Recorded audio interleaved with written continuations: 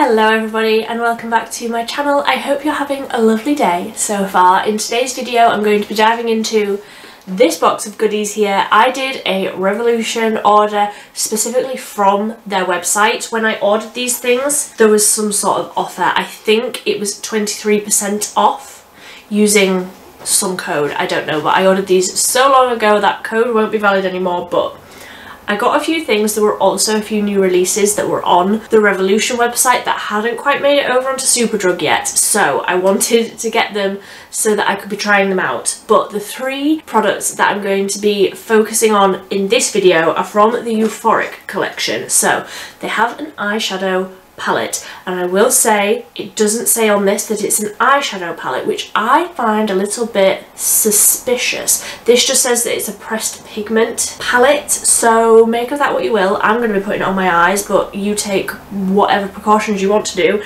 Then I got the highlighter, which is in the shade Iridescent, and this does actually look in the pan like it's going to be slightly darker than my skin tone, but we will see how it looks on somebody incredibly pale, such as myself. And then I picked the lip gloss up that matches, like it's all in the same collection, and I didn't realise that this is a pH reactive lip topper.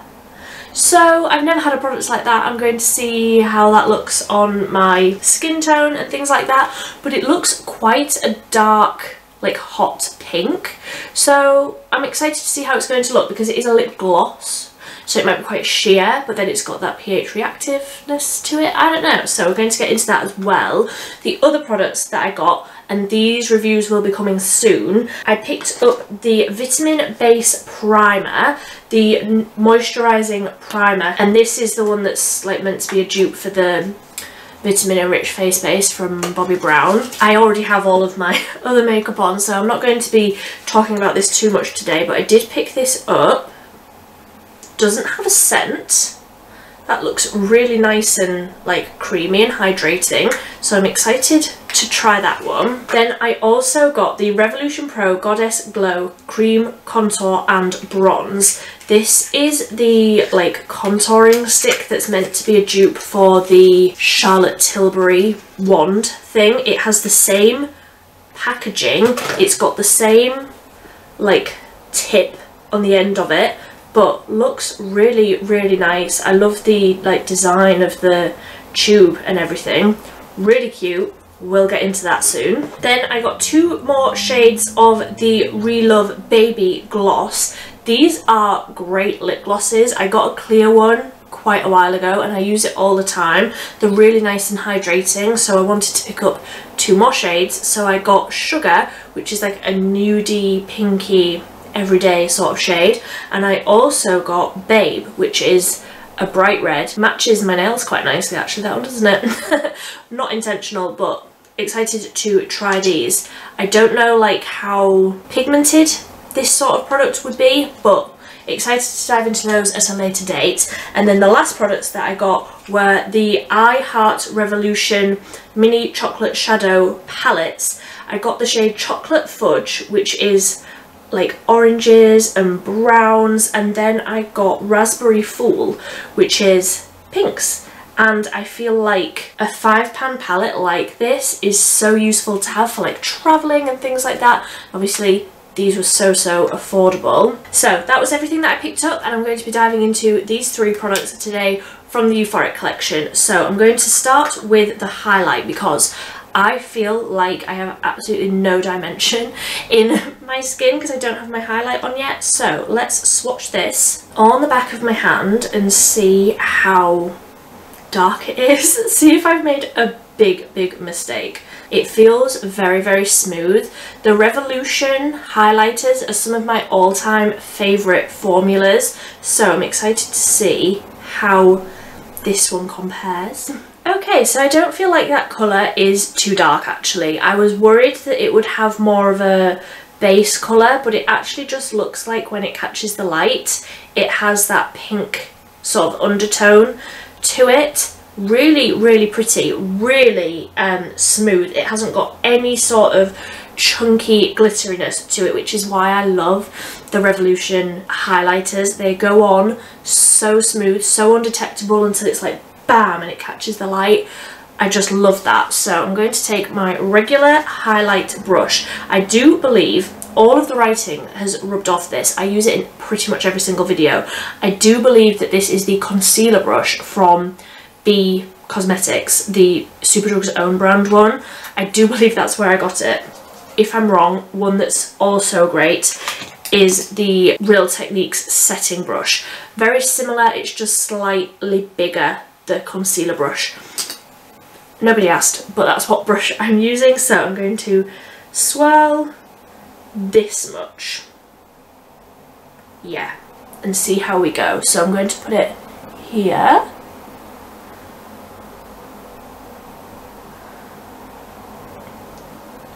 Okay, that's coming up a lot more pink on the skin than it did in that swatch. Obviously it is quite pink.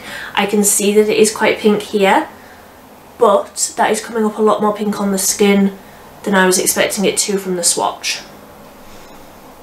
It's very pretty. It's slightly dark.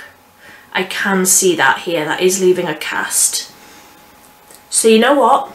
This would be a really pretty blush topper. Obviously there are so many skin tones deeper than me where this would be a fantastic highlight, and I'm not discounting that. I'm just, would a slightly lighter base have worked for fairer skin tones, and then this could have worked for deeper, like even medium to deep skin tones? This would be absolutely beautiful. When it catches the light, that's really, really pretty. That's beautiful, but straight on you can see that quite a bit.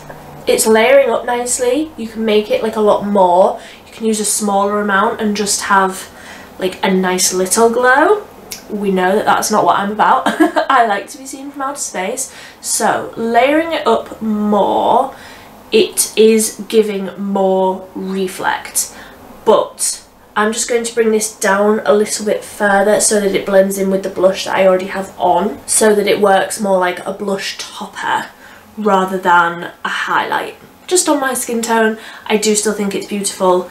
It's just, I would use it in a different way next time. I would just use it on the cheeks and then I would use a highlighter on top of it. So I'm not going to put that anywhere else. Normally I would put my highlight down the centre of my nose, across the cupid's bow, that sort of thing, but I'm just going to keep that on the cheeks, and then I will move on to this lip gloss. I'm so interested to see how this is going to look on me. So close up, that's what that colour is looking like. I will swatch it on the back of my hand as well. I'm assuming this is going to be like the same sort of formula, the same sort of feeling as the baby gloss, the other glosses that RELOVE do. It does feel similar. It's not incredibly pigmented. Like I say, it is a gloss, so it's going to have more of that sheer coverage. What does that smell like? That smells like very nostalgic to me. I can't place my finger on what the scent is, but it smells great. So let's apply this to the lips. That colour is beautiful. I don't think I have a gloss that's this like hot pink but still quite sheer. I really like that. It feels lovely. If you've tried any of the baby glosses from RELOVE, this feels the same as that. It feels very, very similar. Very sort of cushiony and hydrating and glossy, but not too sticky. It doesn't feel like that stringy sort of sticky glossy feeling that we all hate. Like, nobody likes that feeling. So I'm going to wipe those swatches off the back of my hand and I will dive into that shadow palette. Ooh, that gloss has left a little bit of a stain. This is just micellar water on a cotton pad. So is this going to stain? Is this going to actually leave like a little bit of this colour behind? I hope so. That'd be fun, wouldn't it? The only thing is now I'm going to do these swatches and now I've got a little pink spot. So this is what the packaging looks like closer up. All of the writing down here is like holographic. It's really, really pretty. And then that's what the shades are looking like inside. This hot pink on the bottom row, that's the only one that's a matte. The others are shimmers. I assume some of these are going to be like toppers. I can't quite tell. I think this one down here might be a topper, but let's swatch them and let's just see how they look. So that's how all of those shades are looking. I have sort of swatched them in the same pattern so that you can see which one is which. So this one here, this top lilac one, is this one here. Obviously you can see which the the matte hot pink one is. So this one down at the bottom, I was right, is here. That's a topper, but so pretty. I'm immediately drawn to this pink shade, actually, this almost like salmony pink colour. That's really, really pretty and obviously incredibly reflective. But oh, now what do I want to do? I think I'm going to take a fluffy brush and try and work this one into the crease, this shade here, because it wasn't as, I mean, obviously it's reflective, obviously it is, but it doesn't look as sort of glittery as the other one. That one just looks more like a shimmer. This one, this salmony colour, is so reflective. I'm excited to get this on my eyeballs. So I'm going to take a small fluffy brush and I'm going to dip into this one on the top row, and I'm going to really tap off the excess so that it's not going to fling that glitter everywhere. Let me get my mirror so that I can see what I'm doing close up. And I'm going to put this into the crease. So that's blending out really, really nicely. Obviously it's not ideal having to use a shimmer through the crease, but I feel like that has actually worked quite well. So I'm going to dip into the same, with the same brush, dip into that hot pink shade, and just look how vibrant that colour is. That's incredible. Again, tapping off the excess, and I'm going to stamp this onto the outer third-ish. That's just from that one swipe, and I feel like I still have enough to do the other side as well. That's incredibly, incredibly pigmented. So that colour has just intensified the outer third of the lid beautifully, and I've also gone in with more of a fluffy brush and I've just sort of done this sort of action to bring it out, but so softly, and blend it into that first crease shade. That colour is incredible. Imagine like a wing, like a really solid wing just of that hot pink colour. Beautiful. So I'm going to go in with that pink shade that I said about, that salmony sort of pink colour, and I'm going to use my finger with this rather than a brush. Just tap into that very, very lightly. Again, look down into my mirror and apply this on the middle of the lid, and I'm tapping this over that hot pink to blend that in. Oh, that colour's beautiful.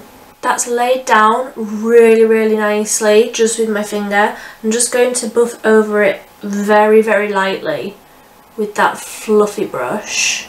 No more product on it, just buffing over the edges. That looks so pretty. Those colours are all, I mean, obviously they're all in the same palette, so they're going to work together, but those colours are just beautiful together. So pretty. Then I'm just going to take a tiny little bit of this lightest colour at this end. So this is the one that I said is more like a topper. That one was a lot more sheer, so that's that one there. A lot more cool toned, a lot more sheer. I'm going to take this one, which is more bright and a little bit warmer. So I feel like these ones are slightly warmer and then these ones are slightly more cool toned. So you can do like a variety of different looks. And I'm going to use my finger again, just dip into that and tap it over the very centre, the very inner bit, can't use my words, the inner third of the lid. That's what I meant to say. That's really, really pretty. That has just brightened up the whole eye so much. You can see the difference between this one and this one. That's so pretty. And again, just buffing over that edge with a fluffy brush. I love how that's turned out. I really like this look. I wasn't expecting to like this so much because it's so shimmery. However, I feel like the shimmers are so versatile that I don't mind that.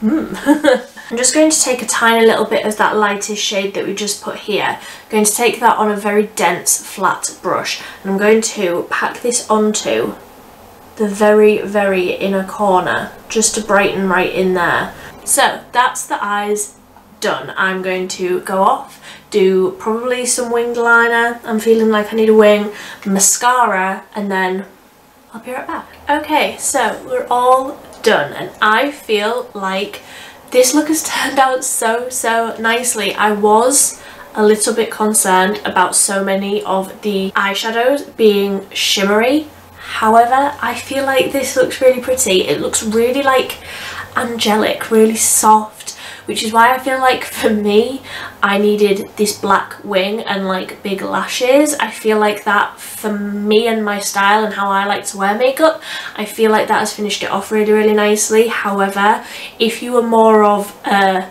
embrace your natural features kind of person, then this sort of wash of like pinky metallic across the lid would be so pretty with just like the tiniest little lick of mascara. Even like a brown mascara, I feel like that would look so soft and so like fresh and perfect for spring. But let me know what you think. Let me know if you've picked up any of these products. As always, I will leave everything linked down below. If you want to see the review for those other products that I got, specifically these eyeshadow palettes, because I'm so excited to get into these. I feel like I could definitely recreate this look with this pink one. However, I am so excited to get into this like orangey brown one too. So if you want to see those, they will be coming soon. You can subscribe and then you'll get a little notification when I post that video. But until next time, thank you so much for watching. Bye!